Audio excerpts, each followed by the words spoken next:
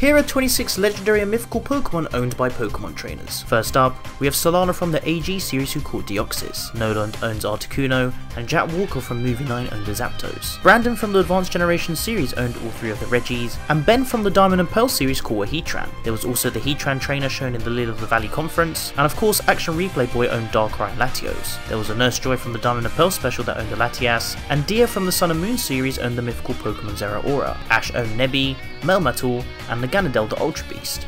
In the Journey series, Tsurugi owned Single Strike style Urshifu, whereas for Asahi, she owned Rapid Strike style. Gladion owned a Savali, and he also caught a Nihilego called Lily. Go owns Regieleki, Suicune, and he previously owned Eternatus as well, before giving it to Leon. Gary owns a Regidraco, Saturn from Team Galactic owned Heatran from the Legends Arceus special, and Lily Noun's owned Magearna. Don't forget to subscribe for more shorts and Anipoke content.